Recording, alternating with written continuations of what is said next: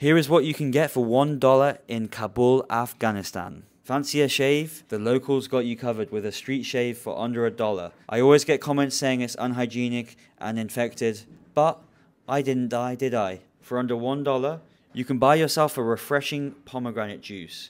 It is very popular in Kandahar, where the apples are said to be the best. You can find barbecue lamb kebabs around almost every corner in Kabul, one of my favorite meals from 2 years of traveling around the world. Another option is the very famous sugarcane juice for only 30 cents, extracted from fresh sugarcane using a very odd contraption. The juice is very sweet and gives you a boost of energy to carry on your day in Kabul.